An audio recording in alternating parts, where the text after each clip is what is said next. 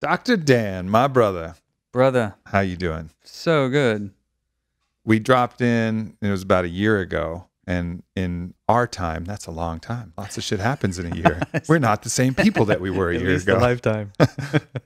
I think one of the consistent themes between both of us is that, we'll take the time to do a ceremony, do a ritual, add on a software package or some other thing to kind of guide us towards a different path. And we're consistently doing that. So when we catch up, it's like, hey, what have you been doing? I know. And I'm like, hey, this is what I've been Show doing. me your notebook.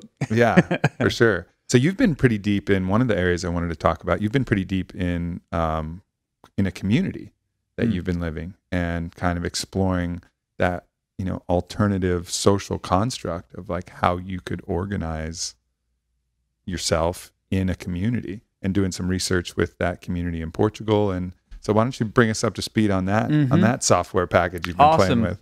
Didn't expect to talk about that. Yeah, why not? Who knows? I didn't know either. It just came out. I love it. And it's also super timely because since I left Austin, that's essentially what I went to go do. Right. And the community that I dropped in with, it's a small little micro village ecosystem of sorts, 8 adults, 4 kids, a couple of acres, garden, growing our own food, and working with the social infrastructure to explore the dynamics of a multi-relational system. And what I mean by multi-relational is my partner has another partner, and that man has a wife, and she has a boyfriend, and he has a wife. They're separating, and we all live in the same household. So with all of these multi-relational styles and dynamics in a fairly closed, well, not closed, but close-knit circle, there's a lot of opportunity for friction. There's a lot of opportunity for growth and celebration and juice and fun and play, and there's a lot of opportunity for friction. Sure. Unless we have the clear communication styles going on, unless we have the clear, consistent commitment for everybody showing up to do the work together, to vision into the community what we're desiring to create. And that's like the forward thinking. And the backstory and the stuff behind the curtains is all of the withholds and the challenges and the unmet needs and maybe not even unrecognized needs and desires and fantasies and hurts and all this stuff from the backstory. And it was a phenomenally rich, really challenging, beautiful experiment. Yeah, when I talk to people about the open relationship container that I've explored, which is, absent of that, full community and the dynamics of everybody living together, but it's still, you have to want to lean into the challenge of that. It's going to force you to communicate better. It's going to force you to deal with issues of your ego. It's going to force you to deal with fears, insecurities, all these things. If you don't want the practice of using resistance to make you better, stay the fuck out of non-traditional relationships. Like, you have to know that, I'm going into resistance training for my emotions, my psyche, my communication, my heart, everything.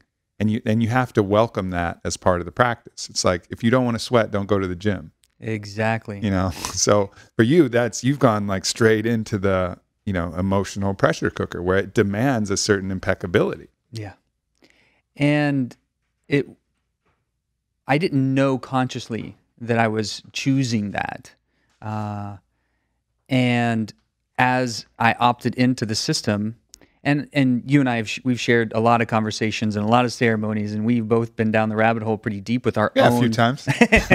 And a few times more to come. Yeah.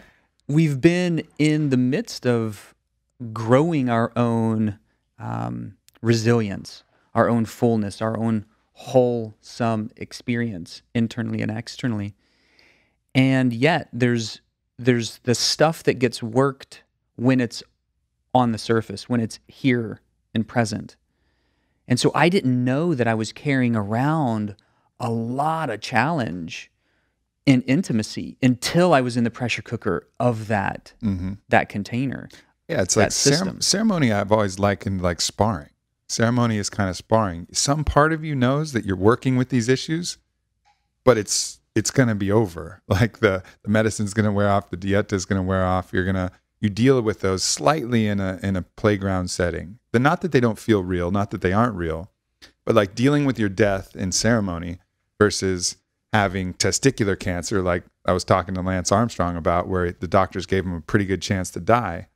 Like there's different levels, you know, and it's the same as like, yeah, I was working on my ego in ceremony versus, yeah, I heard the love of my life fucking somebody else in the next room. like those are two different animals. Right. Entirely. And we don't ever know how we're really going to show up Right. when that thing happens. Yep. So there's one way to know. And I get consistently curious, and this is where you and I oftentimes have a lot of resonance in our conversations. I get really curious about what my growth edges are. Mm-hmm. And if my growth edges are in the physical arena, then great. What's that physical resistance training? If they're in the emotional, if they're in the psychic, if they're in the spiritual, what's that playground where I can really maximize my time and effort to grow in the most complete version of myself as possible? So I get curious about what my weaknesses are, those sticky points, those challenges, those pressure points. It's not necessarily comfortable. And this last year in many ways has been the biggest ass kicker on a level of emotion and intimacy and that degree of connectivity, because I'm fairly, historically, particularly over the last 10 years since working with so much with the medicines, I'm fairly a hermit in many capacities. And so to opt in... nomad, hermit, somewhere in between. Nomad, hermit, monk. No mermit. Yeah, no mermit. We have to clone. A hermad. A hermad. I like the hermad. Hermad is probably the way that started here. Yeah. So I've been a hermad for, a decade, and then over the last year, I'm like in this like magnifying glass of intensity. Yeah. And it was the consistency of showing up in our for a while it was once a week, and then went to a twice a week forum style sharing where we're getting everything out on the table with the whole community. So there's 8 of us. Everybody opts in twice a week.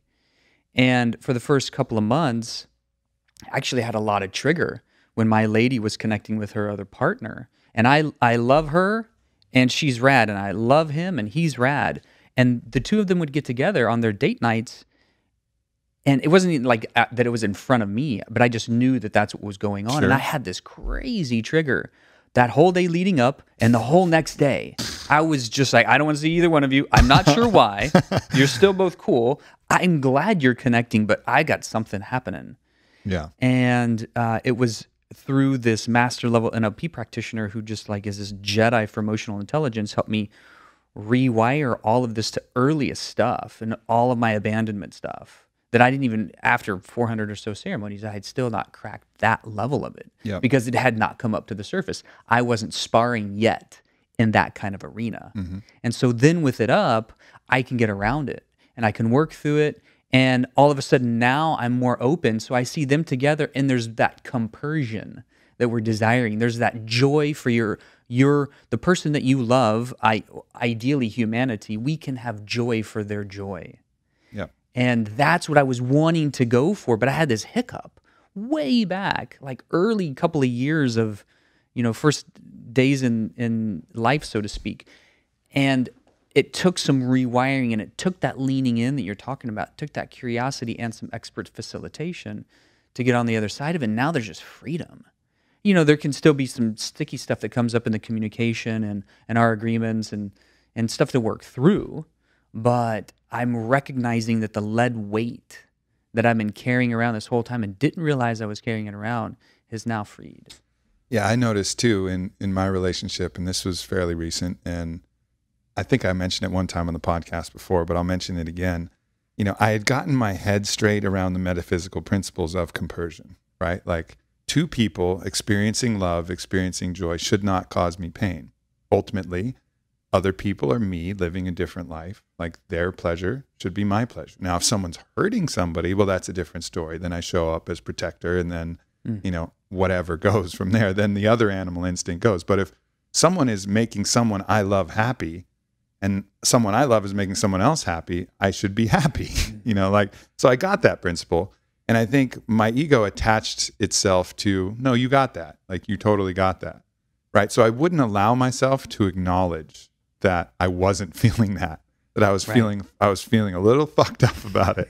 Right. So instead of acknowledging that, I started to kind of push Whitney away a little bit, like make it seem like, I'm not in, it's not that big a deal anyways. And I started to remove my emotional attachment so that the pain of loss and the fear would be diminished by me diminishing the importance of that relationship. And I saw myself kind of doing that. And I was like, oh shit.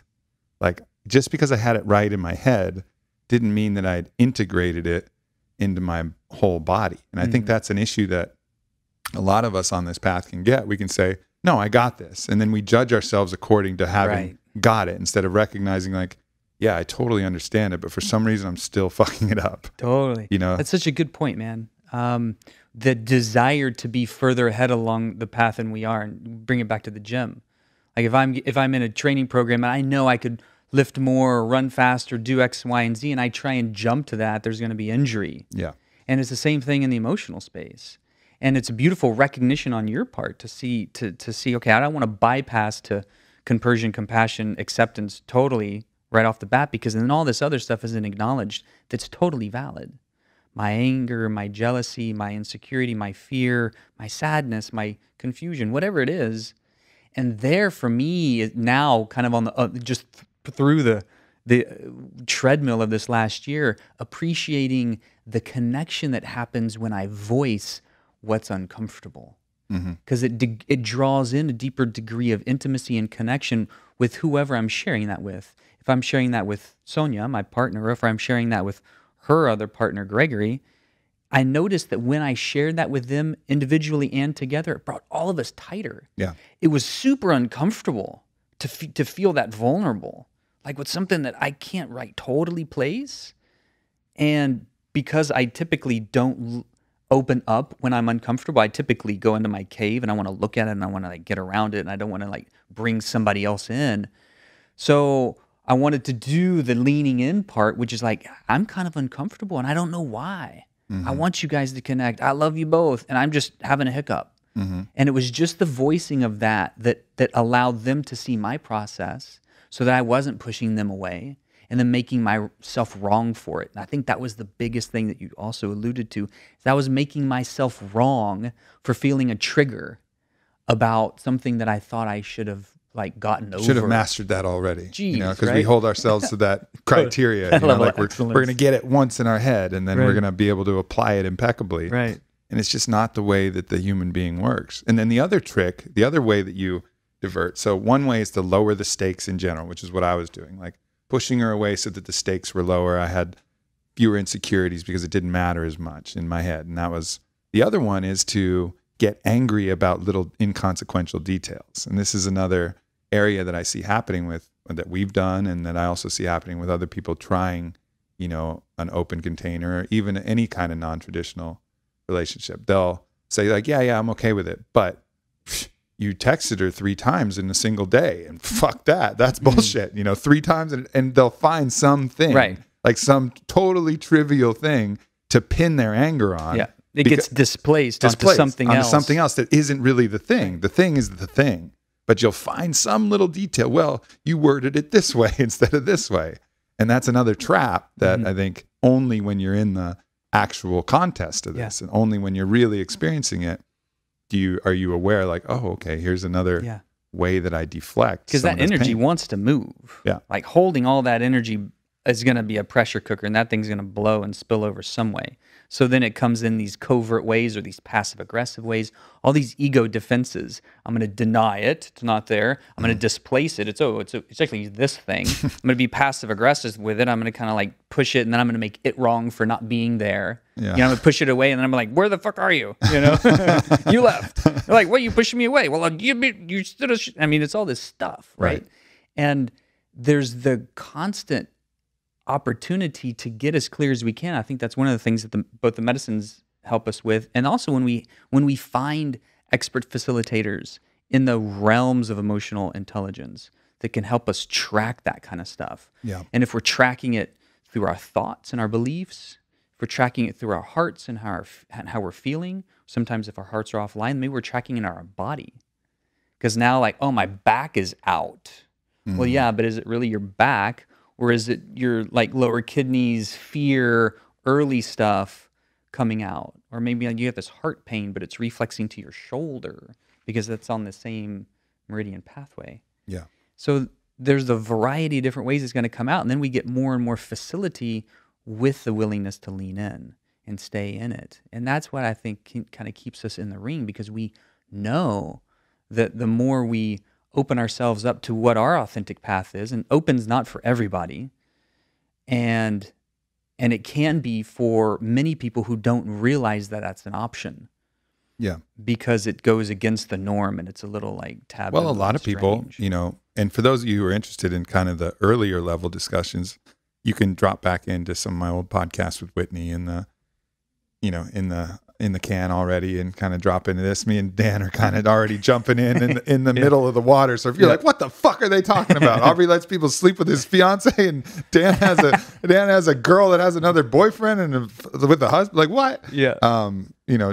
You can drop into some of the older episodes, but really, we've both chosen to explore this non-traditional path because the traditional path didn't work for us, and we saw both our philosophical understandings about love in general, about love not being in scarcity, about, two people enjoying themselves not being something that should fundamentally cause anger, that metaphysical principle of all being the same, living different lives, all of these things kind of lined up, plus the natural inclination for variety and enjoyment and experience of multiple different people. I think we've all seen that that's the way. It doesn't mean that it's not hard, even for us doing the work to go through. So if you're interested in exploring that, you got to understand that this is a process, because Totally. we're having to go against a lot of cultural programming, a lot of things that may be instinctual programs from, everybody can point to different animal models, but our closest model is the bonobo,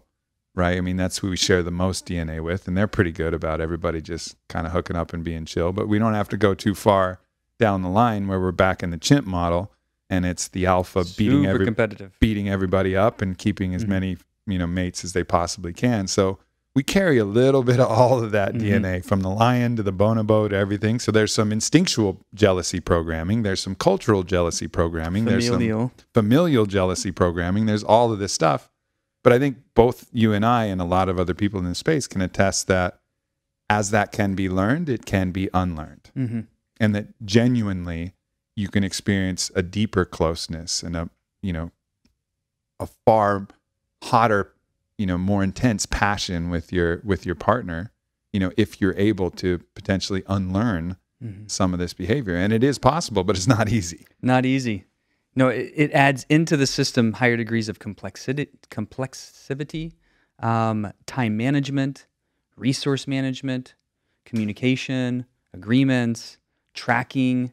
Especially if you have multiple lovers, you're tracking their energetics. You're tracking them in relationship to potentially a primary partnership if you have that.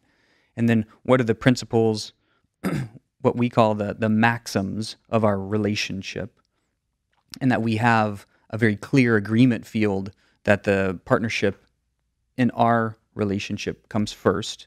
And that if we're onboarding others, then that's in the context of those others knowing that we're already in an existing partnership. And that ideally there is some type of connection, or at least an understanding of there being other energies shared with other people. Yeah. So that everybody's on board and up to speed. There's no surprises. Because last thing I want to do, I'm in for freedom.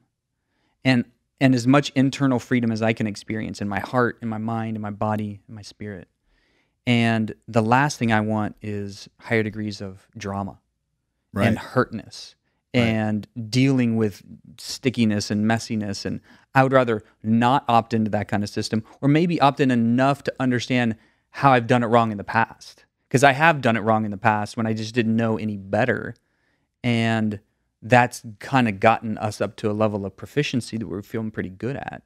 And even though I was just having this conversation with you a few days ago, even though I've done a fair bit of leaning in and a fair bit of medicine work and a fair bit of looking in the mirror and personal development work, and I've studied a variety of different psychology fields for a dozen years, there was still this really hard thing around commitment. And it's only been recent that I got on the other side of that. And I'm feeling like, okay, that lead weight now has been released. So there's always more to explore. And whether it's like in the ceremony or in relationship, those two for me have been the highest growth curves because they constantly show me where my challenges are, where my weaknesses are, where my insecurities lie. Yeah. I think it's also something to know that this is going to be work. So if you're interested in exploring this, like, be mindful of what else you have going on. Like, are you trying to sprint in your career?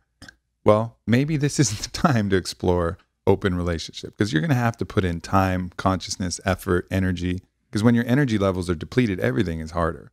Like, that matters. So if you're trying to sprint in your career, all right, maybe this is the time to explore that. If your health is a little shaky and you need to shore that up, I think too many times we try to do everything at once, and just be mindful that, yeah, you need to push against resistance for growth, but you can't push against resistance in every single category and expect to come out shining. So, like, carve out a little bit of bandwidth that can do it. But the beauty of it is, a lot of people think, oh, well, it just seems like so much more drama. And there is a lot of communication that's going to happen, a lot of emotions that come up. But I look at conventional relationships, and there's oftentimes some of the most dramatic things I've ever seen ever, just kind of constant resentments and fights. And the goal of this is to get to a conscious place where there are no withholds, there are no surprises, there are no secrets. Everything is known. So it's not this constant, I'm wondering about this. I wonder if they want to hook up with this person. I don't know about this. They lied to me about that. That's where, like, the surprise drama hits you. Like, when you get past into this kind of everything is known, then you don't have, like, the surprise shit, like, guess what? Nearly as often, because you're communicating so well all the way through. It kind of curves the arc. So it spreads the work out instead of just random chaos that can strike at any time. Yeah, the opportunity to do that level of work and mindfulness and managing the other aspects of your life and multiple lives, is for me, the constant query and question is, am I being 100% authentic? Am I being fully authentic with myself? Am I being fully authentic in all my relationships? And that's where the term withholds comes up for me oftentimes. Like, what am I withholding? Whether it's a fear, a desire, a fantasy, some unmet need, maybe something that I've committed to in myself, and I'm not having personal integrity because I've had this commitment to myself and I'm not following through. That's just easily as mirrored into my relationship or into my career or into, like, what other ecosystem or community I'm in the midst of. And there is the term radical honesty and the opportunity to just be completely present with whatever our truth is and speaking that at all costs, so to speak. And there's also the degree of skillfulness and mindfulness and how that gets shared. The thing about radical honesty is, the thing that gets people fucked up is, like, someone's like, well, if I'm radically honest, well, if someone's overweight, would you be like, oh, you look so fat right now? It's like they assume that you have to take a judgmental opinion. You know what I mean? It's like, you don't have to be a judgy schmuck. Like, you can transcend the judgy aspect of that and see the person as whole. Maybe you recognize the challenges, but you don't have to point those out. It's not like the Liar movie where every thought that comes through your head, right, you have to go automatic. Yeah, automatic goes out. And it's also not, you have to be mindful of, there's going to be crazy things that go through your mind that may not be really anchored. It may be your ego flashing out. It may not be something that you really genuinely feel. So, like, if you get this, I fucking hate you, going through your head, it doesn't mean you have to immediately go and say that thing. It could be like, whoa, that was a strong reaction. Let's sit with that and see if I really feel that. Where's that coming from? So people get terrified of this radical honesty idea and think that it's just going to turn into a disaster. But it's not like every single thought that goes through your head you voice, because we don't even give our thoughts that much credit. We have all kinds of crazy thoughts all the time throughout the day. That change throughout the day. Right? A million times. So knowing that, taking the time with your truth, and also the fact that you don't have to be judgy and you don't have to share all of that other stuff, then, kind of paints a more reasonable picture of what that radical honesty could be. Yeah. Yeah. And continuing to practice that authenticity with some humility and with kindness. Yeah. Because we can be honest and we can also be kind and recognize that if something that we were to share was going to be hurtful and it's not necessary? Is what I'm going to say useful, and is it kind? Yeah. And if it doesn't meet on either of those, then I typically am not sharing it. And so I may be desiring to be authentic with my own inner dialogue about it, like, oh, this person's kind of driving me crazy. But it's not going to be useful or kind for me to share that with them for whatever reason. Yeah, useful or kind, I think, is kind of both. Because sometimes the medicine is going to be a bitter herb. Oh, You know, yeah. sometimes you're going to have to call people out on their shit in the most loving way possible, Right. And and let them know. And that's what a real friend is. And that's like the medicine as a real friend, right? 'Cause Yeah. the medicines give us what we need, i.e. Not what we ask for. Right. Not what we want from our egos. What's going to be in our best good. Yeah. Not necessarily how we want it couched and how we want it served on a That's sweet my little platter. favorite line from Muji Baba, who says, you know, if we were the chef of our life, everything would be chocolate flavored. But fortunately, there's a different chef, and he serves, you know, up the hale and hearty bitter stews that we need, Right. you know, to help us. Most to help of us the be most of the strong. medicines are bitters, They are. or most of the bitters are medicines. Yeah. Interestingly Mm-hmm. enough. Yeah. The sweet satisfies you for a minute, but it ultimately isn't sustaining. You know, we need the combination of both. Mhm. For sure. Yeah, it's an interesting, you know, journey that we've gone on. And I think it's not only in relationships that we've taken that path, but it's in, you know, rituals that I think, you know, one thing that I've been talking to you about is creating rituals even with your friends, you know, areas where you can do something with your homies that'll kind of push the edge and advance those relationships. Like, oftentimes some of our best friends are those who we've gone through struggle with, you know, so a lot of us have our best friends from former sports teams we've been on, or military platoons, or, you know, other things, but and we just don't spend the time cultivating other challenges that we can go through together. So we don't form those kind of bonds that only form when two people are working, you know, together In the trenches. Yeah. And so, like, medicine ceremony is one way, but there's other ways too. Like, go climb a cold mountain and fucking figure out how to pitch a tent and hang with your homies there. Or like, go do something that really, you know, stretches the edge, and then you'll start to cultivate even better friendship bonds. And I think that's something that, you know, a lot of us don't pay attention to, both for ourselves, with our friends, and with our lovers, is just finding the ways to take relationships to the next level. Yeah, strengthening the depth of that container in the relationship outside of the comfort zones into all of this unknown territory that you get to explore with one another. And we don't really know what people are about until they're stretched outside of their comfort zone. Yeah. How do they show up when the usual is no longer available? And now there's a deeper sense of maybe that primal nature, whether it's fear or greed or attachment or like ownership or jealousy, all of that kind of stuff comes out. Yeah. I remember I was doing a scuba diving cert, and I was down there with one of my dad's friends, and we got paired off. And and I remember we were doing the buddy breathing exercise where you just, you know, you feign like you lost access to your regulator, you lost access to your air supply, you're 40 feet under, and the instructor's right there. And the idea is that you share regulators so that you can each breathe off the same tank. You can each breathe off the same tank and then go to the surface. It's like an emergency procedure. That's why you always dive with a buddy. You don't know. Yeah. Right. And so anyway, so we're going through, and, you know, I breathe, and then he breathes, and then I breathe. I go to put it in my mouth, and he just snatches that fucker out of my mouth before I could even breathe. He just panicked, like, I've got no air. I'm going to steal your shit. And I was calm. I'm pretty calm under the water. It's just something I'm really natural with. So I'm just looking at him, holding my breath, like, you motherfucker. Like, I see We're going to have a conversation. I see your true colors. And I've never forgotten that. Like, I'd never trust that guy to be like in the foxhole. We'd have to like really do some work and be like, because I saw what happened. I saw when his air got questioned, he was just snatching for whatever I got. And I was okay. From that place of panic. From that place of panic. Yeah. So that's where you like learn something about somebody, and learn, because otherwise it can come up in a surprise. You know, like, oh shit, I wouldn't have expected you to turn on me like this because there was another female present who you were interested in. I wouldn't have expected you to completely betray me for your own self-interest. But if you're going through ritual with somebody, you might actually get to see some of that and see which of your friends are the ones that you can really count on and which are the ones that are going to steal your fucking regulator and leave you to suffocate underwater. I don't know what happened to Aubrey. He was just there. Yeah, exactly.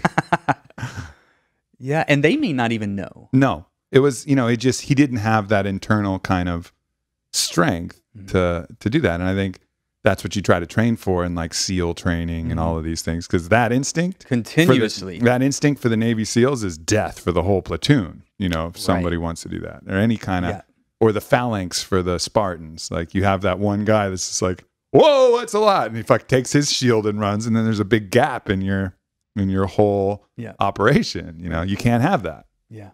And I don't know of a better way to train that than to give people the experience of being reliant on one another significantly outside of their comfort zone. Yeah.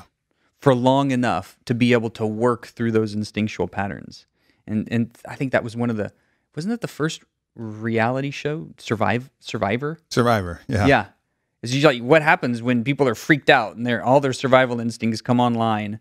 And how well do they think? How well can they problem solve? How well can they stay together? Is it just them, or do they have to work in a team? It's a fascinating experiment. Well, and that had that other layer of it being kind of Lord of the Flies, where like there could be only one winner. So everybody was like encouraged to be backstabbing cunts to each other ultimately at the end. But similar idea, minus the competitive nature. Yeah, because that has a whole different energetic. Yeah. It's the chimp and the bonobo dialect. It's the competition versus the cooperative model. And we see that all systems that survive sustainably with longevity are cooperative systems, not competitive systems. Competitive systems can survive in the short term, but competitive systems don't survive in the long term because everything's dependent on everything else. We've gotten to a point in our apex as the dominant species, but you could make the very clear argument that our degree of intellectual intelligence is not necessarily equating to our overall meta life intelligence, because we as humans consistently make decisions against our own survival. Our cumulative survival. Right. Yeah, and that's, I think, that instinct showing itself in macro. Like ultimately, if we destroy our home, then we die. Right. But in the meantime... And no other species does that without thinking about their progeny, their genetic code being passed on, their continued species survival. No other system in nature does that. I'm not sure that that's true, though, right? I mean, I imagine some species will just continue to rampantly overpopulate until there are some controls in place, but sometimes, the species will just go on programming and overproduce itself to the detriment of the ecosystem. Only to the extent that the natural environment allows for that population curve. Yeah. So we have been able to we've jiggered it. We've modified but the animals would still, I mean, I think we have the unique ability and responsibility, because we can jigger the system to create more room and to survive longer without relying on the ecosystem through agriculture, through storage of resources and whatever. We don't have to live like the Plains Indians in harmony with the nature around us, because the nature around us supports us. But that also makes us have the responsibility. Like, we got to think of the long game. We can't destroy the whole game board and expect to live as a species. Right. And what's that quality of life going to be when 150 to 200 species die every day? Yeah. Go extinct every day. Those were the numbers a decade ago. I don't know what the numbers are now. Yeah. And I was just reading something about in Delhi right now, the air conditioning's so poor that it's like smoking 44 cigarettes a day, just walking around outside. That's not a sustainable system. Right. Losing as much of the rainforest as we do every day. I mean, so all of these examples, the ocean is now 40% more acidic than it used to be. I can't help but think that one of the things that has really taken us down that unfortunate path is a lot of the unconsciousness around reproduction. bringing it back to like the original entry point. Because Like, what's relationship without like? environment, kind of culling the amount of people that we can produce, if we're not like conscious about like how many other humans we produce, then the thing gets rampantly out of control. And I think there's been a lot of rampant unconsciousness around sex and reproduction, so that so many new humans are being birthed like, whoops, like that happened, or, not really looking at the whole. And so you get these massive overpopulations that then, even to survive, require the mass consumption of resources. Agreed. So it's a momentum thing that's challenging, that, we're ultimately going to have to then now galvanize all of those people, all of the people that we have, to find solutions, and use that solution. But we really need to realign our goals and redistribute some of the priorities to like, all right, how do we prevent, these disasters from happening? How do we deflect a meteor that could kill all the planet? How do we, prevent the decay of our ecosystem? How do we clean the air quality? How do we desalinize the water? How do we keep the reefs in line? Like, these should be global projects, which an organization like the UN should be championing, but they're not. They're worried about border disputes and whatever bureaucratic nonsense that's actually going on. And I think that's the next step that we as humans have to take, is like, all right, we're the ones who are now have the opportunity to either fuck this whole thing up or fix it and allow us to survive beyond the natural cataclysmic cycle that the earth goes in. Yeah, it's one of the larger required conversations that doesn't happen very often, which is around population management or population mindfulness or reproductive mindfulness, conscious conception. First time I ever kind of came across that idea was in Daniel Quinn's book Ishmael. And there's this gorilla speaking about, like, from the gorillas, highly intelligent gorillas, speaking about how silly it is that humans consistently overpopulate. Every generation our population doubles. And now it's starting to, that exponential growth curve is starting to flatten out, which is great. And what is the capacity? And there's a lot of different numbers that suggest like we're already over capacity, and there's other numbers that suggest, oh, we could still quadruple capacity and we could still grow enough food. Like, well, okay, and what's still going to be the quality of life if we're living in such non-sustainable ways? If we're still such a consumer-driven society and we're throwing so much stuff away, and we're not using fully what we have in front of us. It's one of the reasons I like going back to Peru and just living in not as an industrialized country and society. You see resourcefulness come online where, the car doesn't work anymore, but now its motor's been like broken down and reutilized as a washing machine and and a blender and like some other thing. There's just a massive amount of resourcefulness, and I think ultimately we'll get around it because necessity is the mother of invention. But right now there's a lot that's happening that's threatening the soil and how we are able to propagate food, and the water systems and the natural riverways, where 99 rivers that were studied for contamination all came up positive for heavy metals. And at least in California, in the area that I'm living now, it's very clear that it says don't eat the fish that you catch in this river. Yeah. And I'm just still kind of watching all of this play out in a relatively short time span.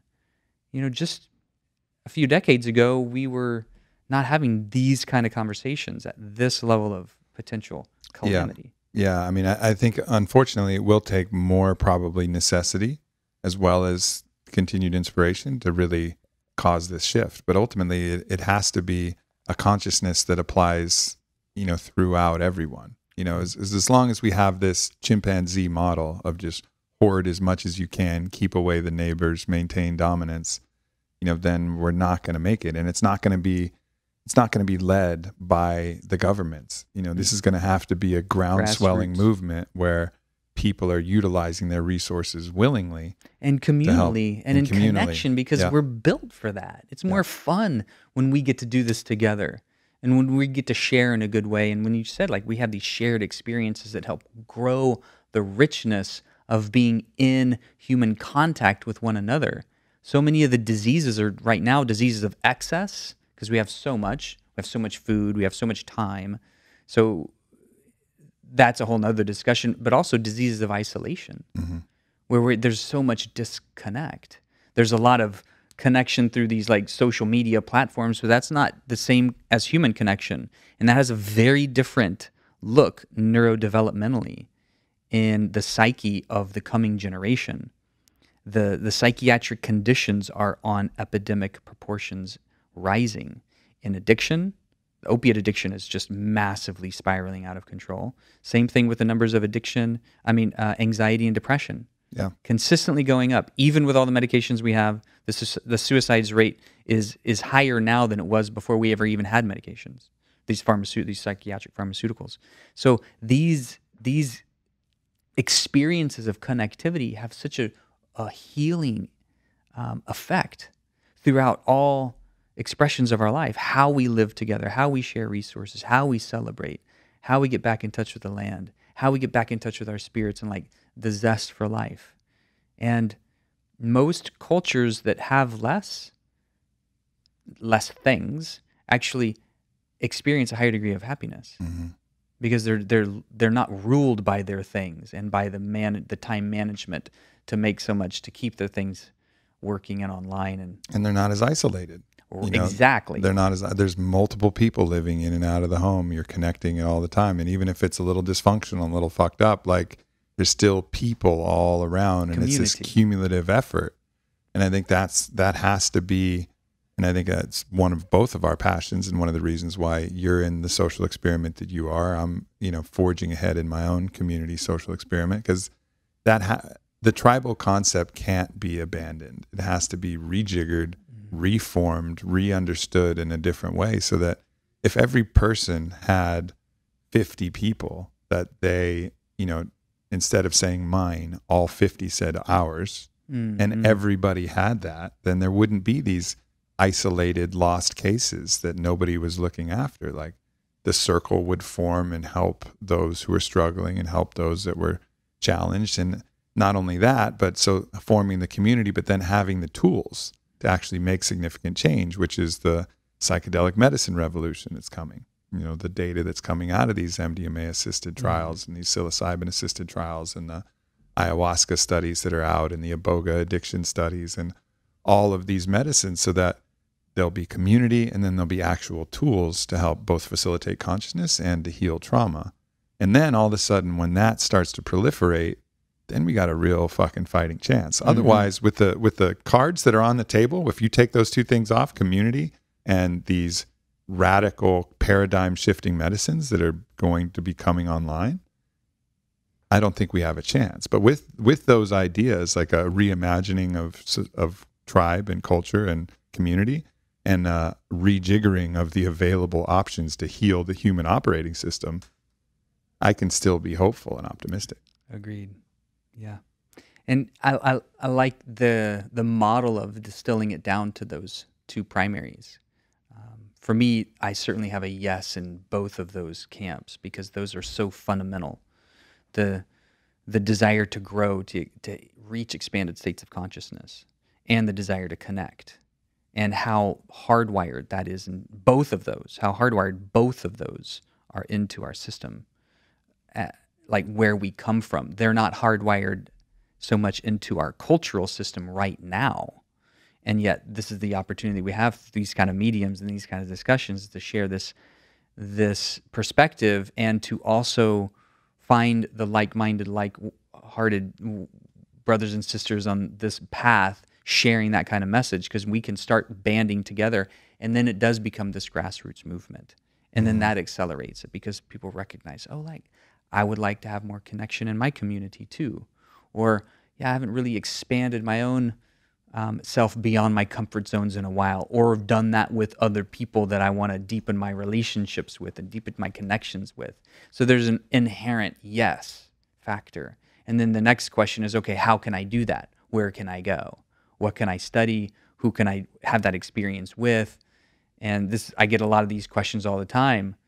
I'd like to have an experience, an expanded state experience. Where can I go? How can I start?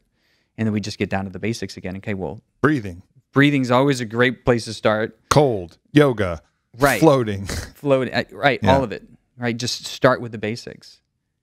Solidify the foundation, meditation, be able to stick with yourself in the tank, hold yourself together well enough so that you can prime the experience to go into the next level before you try and push it too far, like bypassing all of the earlier stages. And consistently, it's amazing that with the facilitated therapeutic experience of the medicines, and this isn't to say that it doesn't happen in a recreational sense too, but particularly when it's therapeutic and facilitated, there is a sense of healing some degree of separation. Separation from myself, my true authentic self, separation from planet, parents, partners, friends and family, source.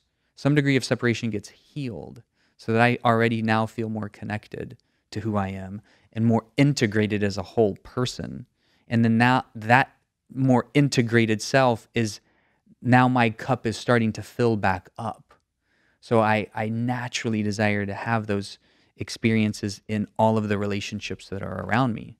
So then my life starts to change so that those are the kind of relationships I'm now opting for. Yeah. I'm sorting for. One of the things that I've always appreciated about you is you're not in that black and white absolutism, all or nothing kind of camp. I mean, you're an MD psychiatrist and you look at all of the tools that we have on the table. All right, here's pharmaceutical intervention options. Here's the consciousness expansion options. Here's the nutritional deficiency and health optimization options. Here's the supplemental options. Here's the community practice options. And you don't need to go radical, and say like, well, fuck, if I'm going to meditate, I got to get off all my meds. I got to I got to stop eating all the sugar and it's just too much. I can't even do it. So I do nothing. Like you can make incremental gains. You can pace yourself. You can still use pharmaceutical intervention and some of those tools while you're building up the resources of community and resources of your consciousness practices and all of these other things so that eventually that gets strong enough in your nutritional base and everything that maybe then you can start to drop off some of the pharmaceutical interventions when you're ready. And then if shit gets crazy, and you need that help again, okay, here are the options, but doing it consciously rather than saying, oh, you're depressed, just take this pill, don't worry about it. Like that's not going to work.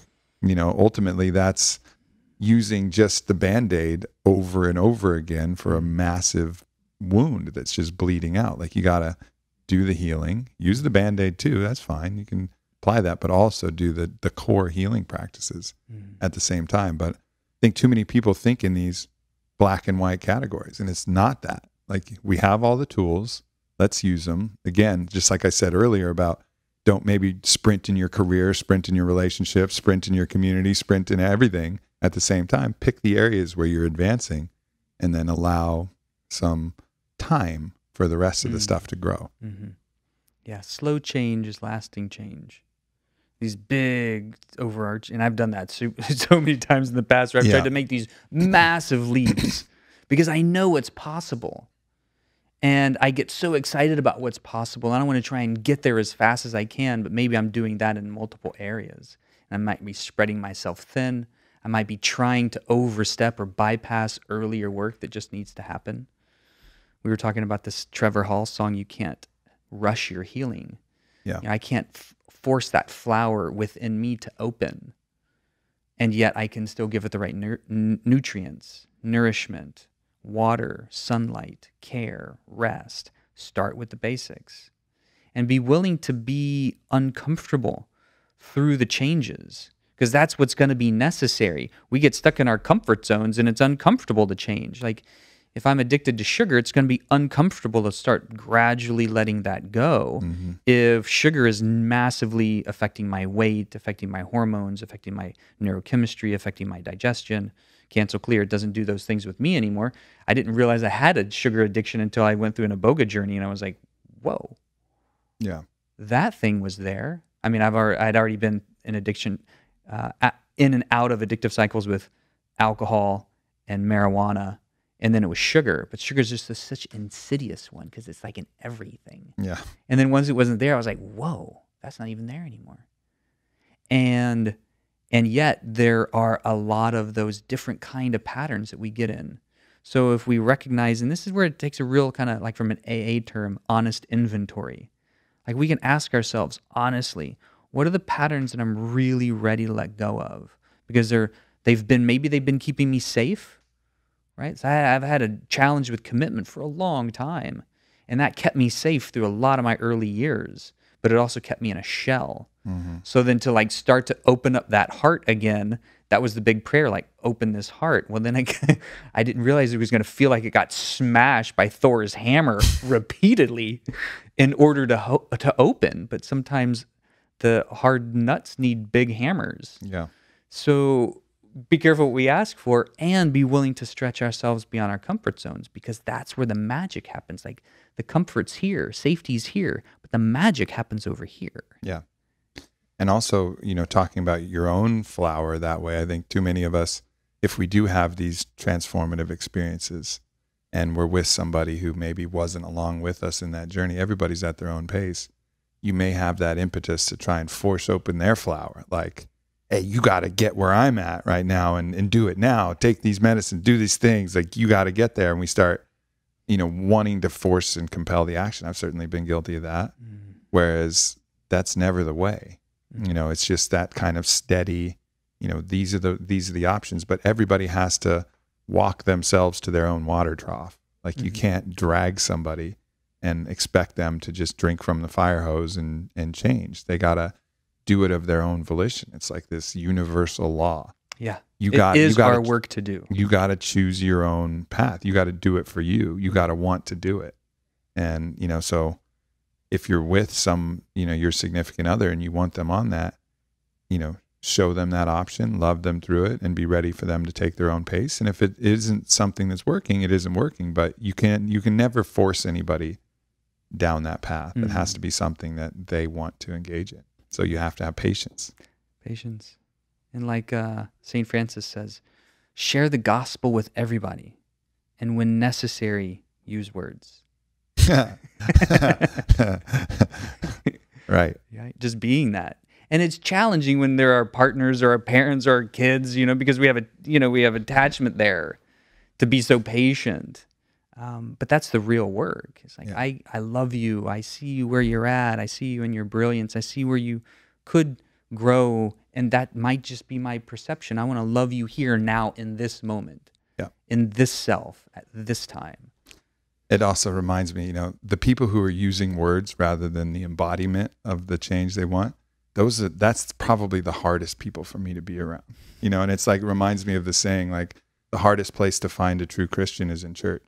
You know what I mean? Like, when you really understand those principles that Yeshua was teaching at the core metaphysical level, and then what the religiosity has done, with you're going to hell and all the judgment and all of these different programs that have run in traditional churches. And I'm not saying it's your church, but I'm just saying in general, that's a different story. And that can happen in spirituality as well.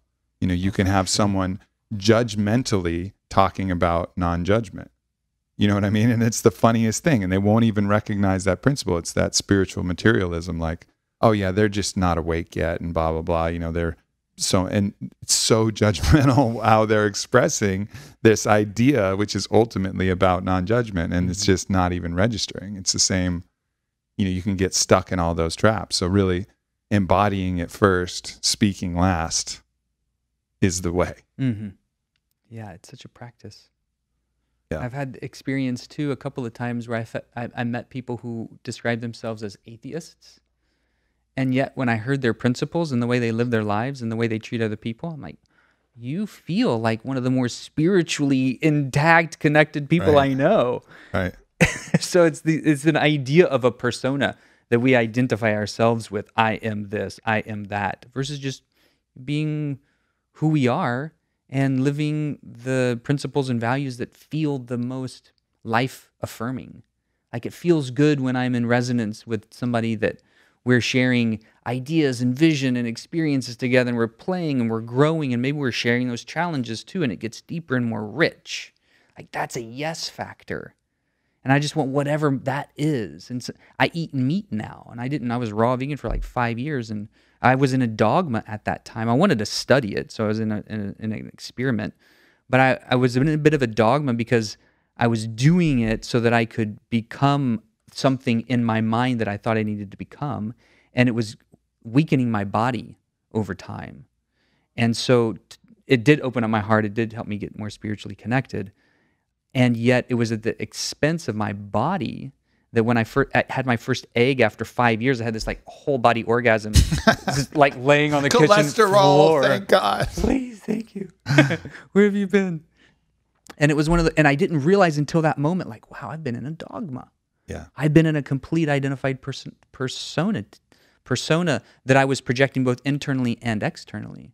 And so there's just been these gradual like peeling backs of like, whoever I think I need to be, maybe I'll just rest my mind about what that thought needs to be and just follow the experience in the moment of what feels right and what feels like it's life affirming and orienting me towards a vision for my life to have excellence as best I can in all areas.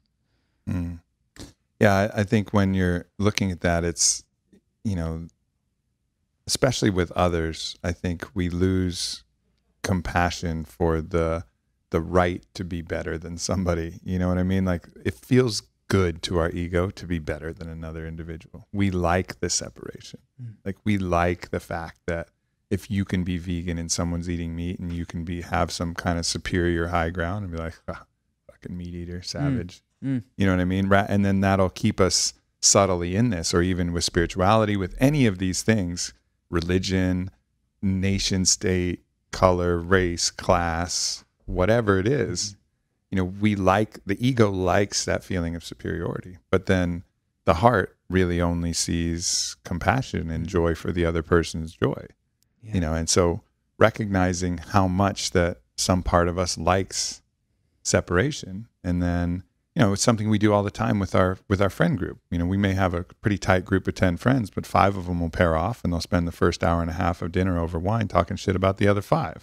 And then you rejigger the 5 and those 5 talk shit about the other 5, and you rejigger the 5 and those 5 talk shit about the other 5. And pretty soon it just undermines the whole system, because everybody is kind of trying to separate from everybody else rather than trying to pull together.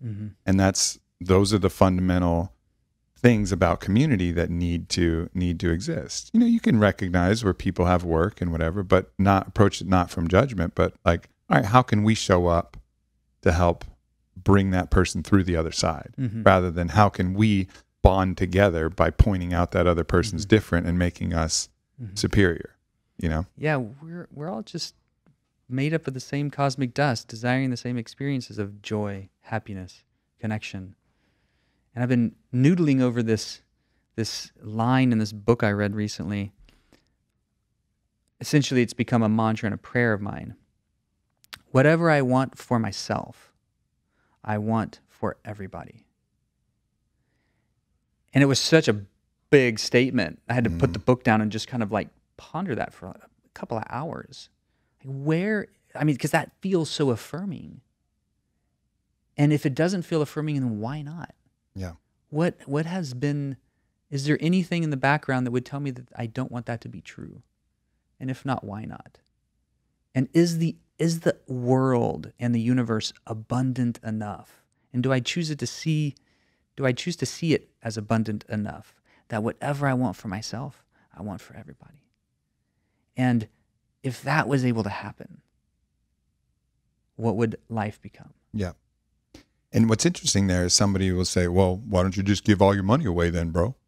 Because part of what you want for somebody is for them to also earn it. Because that was part of what you went through as well, is you fought your resistance, you forged ahead, you earned it.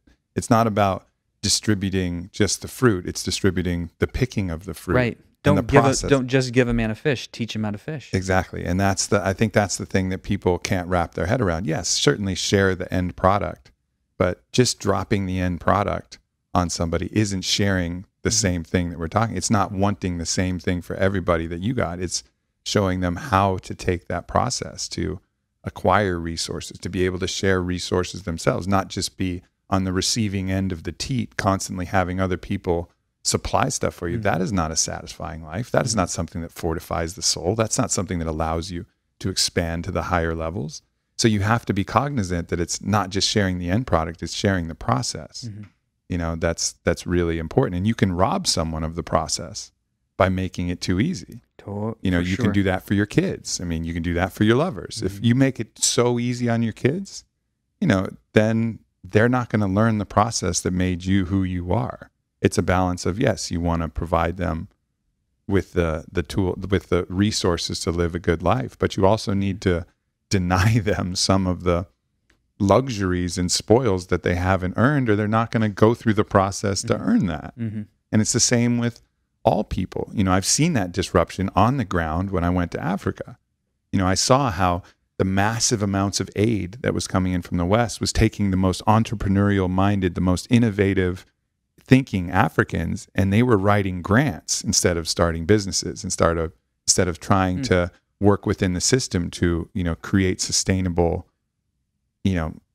economic ecosystems. They were like, oh, well, if I apply my ingenuity towards grant money, then I can siphon the grant money and I can apply some creative accounting and I can actually get super rich that way. And that's easier. So you have to be careful in just giving massive amounts that you don't disrupt the natural process that's ultimately going to be the most healthy. Yeah. How do we teach ourselves and others the experience of resilience and responsibility? And that's a dance. Yeah. How do we do that in a good way? And I oftentimes, particularly in our conversations, I come back to Aldous Huxley's The Island. Yeah. And the experiences where we're growing our community, our connection with each other outside of our comfort zones, up the mountain. And then we're growing and expanding our consciousness together on the mountain, in the lodge, in the Maloka, some kind of ceremony, some kind of place where we get to face our shadows, face our limitations, face those fears within ourselves. Because the fear is the thing that's going to cause the contraction. Yeah. It's gonna cause the thing that's going to make me energetically or even physically start doing this. And then I'm 40 feet down and I got to share a regulator with you, I'm going to make sure I got all my breath first. Fear. Yeah, totally. Fear. I was, last night I got a call middle of the night, not quite middle of the night, but right before I was going to bed, past midnight, from a very close friend. And that friend was going through a really hard time in the kind of romantic way.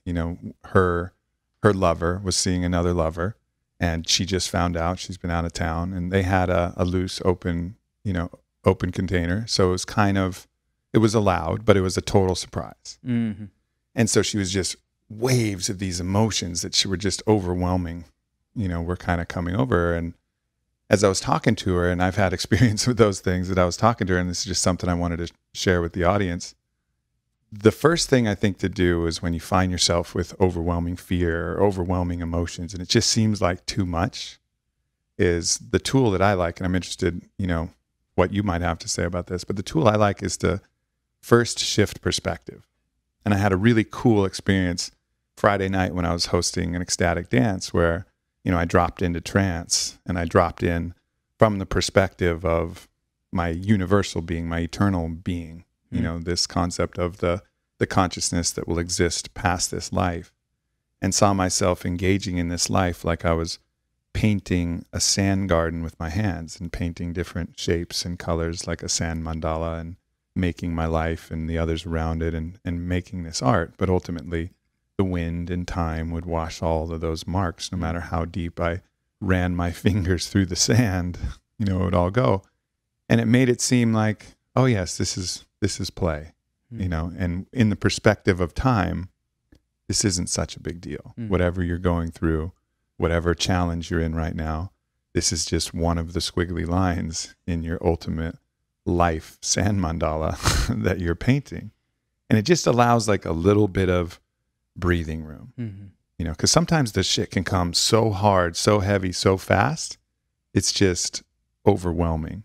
So, and that seemed to be effective for her, to just give her the breathing room where she could stop the tears and the hiccuping and the sheer, everything that was just overwhelming. Mm-hmm. You know, so when you find somebody in that, you know, do you use like a similar mechanism when someone's just overwhelmed, or what would you say for people who just feel overwhelmed in the moment? Mm-hmm. Yeah, I appreciate you bringing it up because it's such a real world example. I think one that everybody can relate to. Like all of a sudden now I'm just in this fritz out. Like I see my internal like emotional system as a circuit board, and like all of a sudden fuses are blowing, yeah, shutting exactly. down, powering down. That's what it's like for me oftentimes. Externally, it'll look like a powering down, but internally, I might be raging. I might be like super confused. I might be like, "What the fuck just happened?" And so there's something that's happening in the system, and so I can answer that question in a couple of different ways because one thing that I'm recognizing that's helpful for me is doing what your friend did, which is reaching out to you. Right. Reaching out to a trusted, confident companion, Good call. mentor, therapist, somebody that is able to give not only support. At minimum, you need support. Ideally, it's both support and counsel.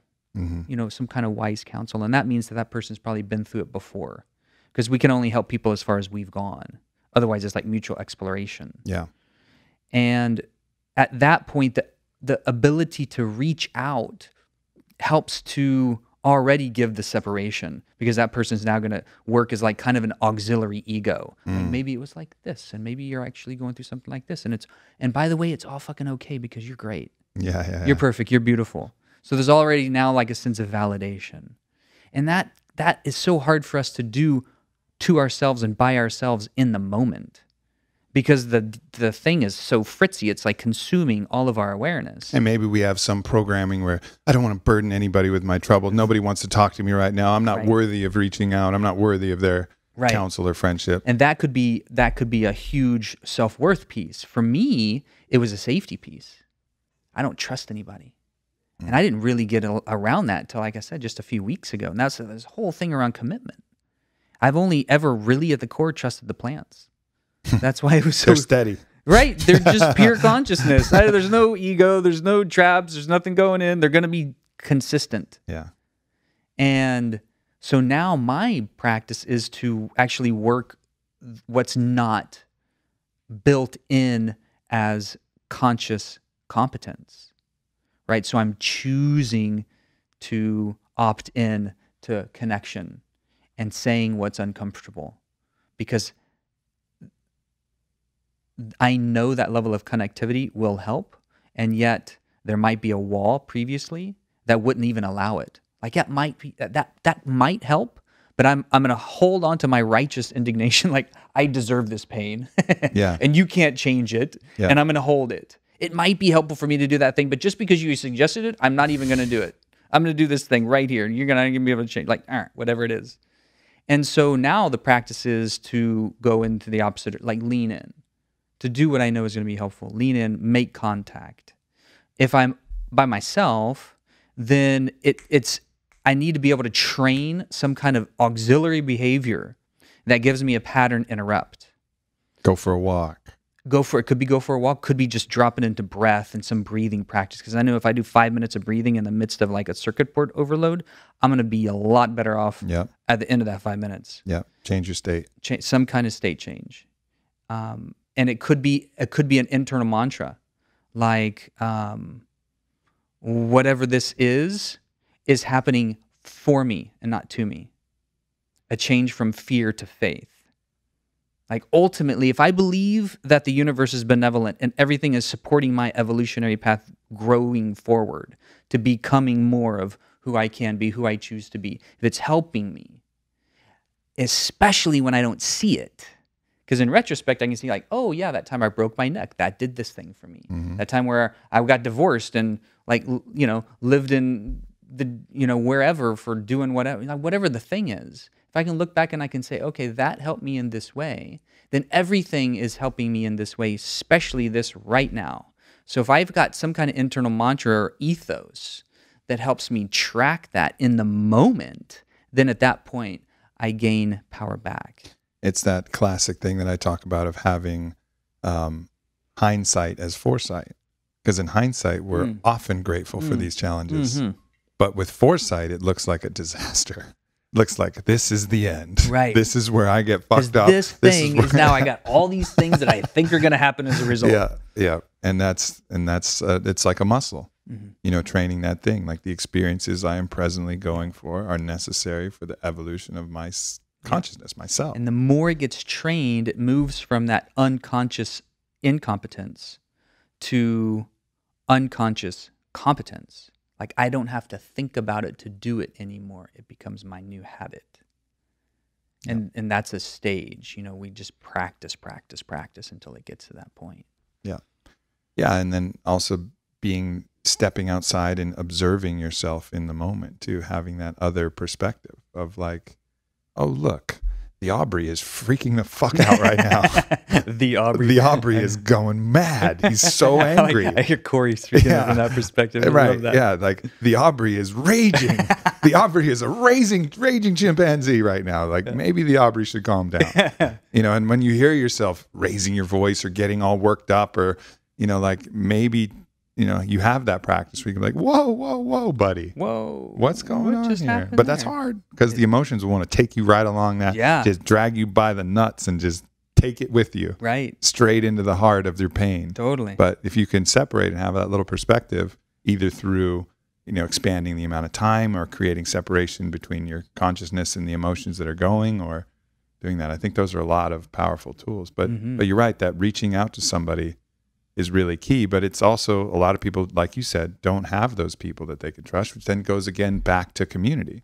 Because if sometimes you can reach out to somebody and if they're in the same similar conscious and they're in the same similar traps that you're in, they'll be like, oh yeah, fuck that person. And they'll just fucking rev it up. It'll be like, I got this fire burning and it's killing me. And they're like, oh yeah, you want some more coal? Here you go. I got some gas. Will that work? Like, let's get really I'm going to mad. feel better as we fire that up together because I've been alone in my pain, and now you're reaching out to me in your pain, and I got the same pain, so I'm going to help mirror your pain so we can be in it together because I don't want to be in my pain alone. Yeah, which kind of works on the basest, lowest level because at least you have some kind of camaraderie, but it's ultimately not going to help either of you transcend it. Right. You know, and that's what I mean, I think that is the first instinct. Like, let's go get fucking shit-faced with the other person that's in the most pain possible, and then let's just revel in it. And you know, you can use that. You can use that tool. Yeah, we use crutches along the way as needed. Yeah. Well, brother, this has been awesome, man. I'm excited to see your constant evolution. I know you just dropped an On It podcast with Kyle talking about the concussion repair manual, which is a whole subject that I'll leave for that podcast. But anybody who's ever gotten hit in the head, which is pretty much everybody, please check out the podcast with Kyle on It podcast about the concussion repair manual. Check out your book. It's available on Amazon as an ebook and as a soft cover, right? Yep. And you're developing some other things, full spectrum medicine coming online, a few other projects. But look forward to seeing what the next evolution will bring, brother. Yes, indeed. It's always good. It's always a pleasure to drop in with you on these shares too, because I don't ever know what's going to happen. Magic always happens, and it's these little benchmarks too along our path that we kind of share. Like, you know, we've been doing this for a number of years now, and it reminds me of how much can happen in a relatively short period of time since we did speak last in this kind of context. Yeah, no doubt. Well, thank you, everybody. Follow this man, Dr. Dan Engle. He's got the socials. He doesn't go on them that much, but he drops stuff all the time. So keep up with him. And I love you, and I'll talk to you soon. Peace.